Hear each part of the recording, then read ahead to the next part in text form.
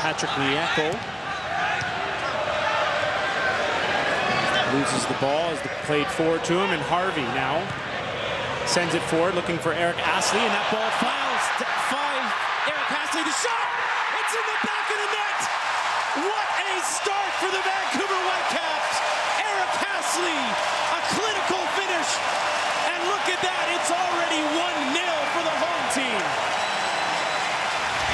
They couldn't have had a better start than this. It's a bit of a hit-and-hope ball, and the bounce of the turf just cut up there. It rolled nicely for Hassli, who took his time and placed in that top corner with a great finish by Hassli. He didn't rush it. He bent it right around that keeper. What a great finish. It was a great start for the Whitecaps.